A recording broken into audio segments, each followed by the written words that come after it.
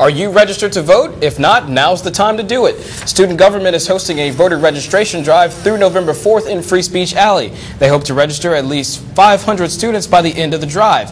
The drive is not limited to just students. Anyone not registered can sign up as well. Student government chair of external affairs Dave Jones says this is a quick fix to a critical problem.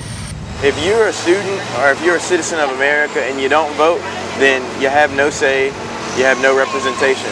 And this is the flagship of Louisiana right here. This is LSU. Our students should be registered to vote and prepared for anything. For more information on the voting drive, stop by the student government table in Free Speech Alley from 10 a.m. to 2 p.m. Monday through Friday.